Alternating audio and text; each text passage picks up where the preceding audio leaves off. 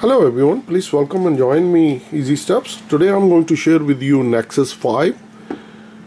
I'm going to share with you how you can do your Nexus 5 hard reset, basically to original factory settings or Fastboot or Bootloader recovery mode.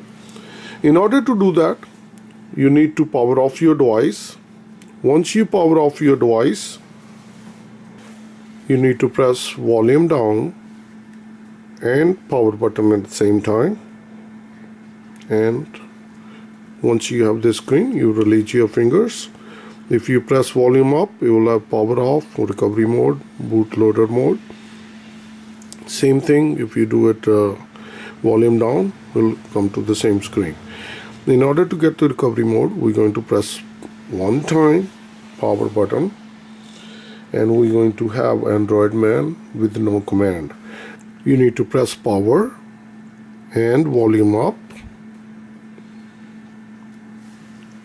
Once you into this screen, it says a reboot system now. Now you need to use volume button, apply update from ADB, factory reset, wipe data. That's what we need. We're going to press power. Now we're going to scroll down all the way. Say delete all user data. As you see, it's showing wiping data, formatting data.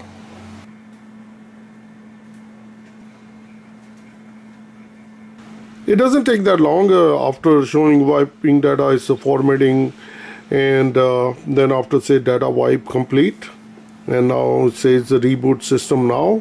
In order to do that, we're going to press power button to execute, and now we will restart the phone. And once the phone is restarted, it's gonna go back to the original setting as we have received the phone.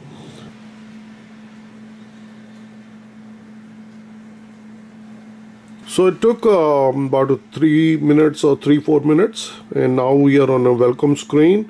And that's how is easy to do hard reset on Nexus 5 or recovery mode or fast boot or bootloader mode.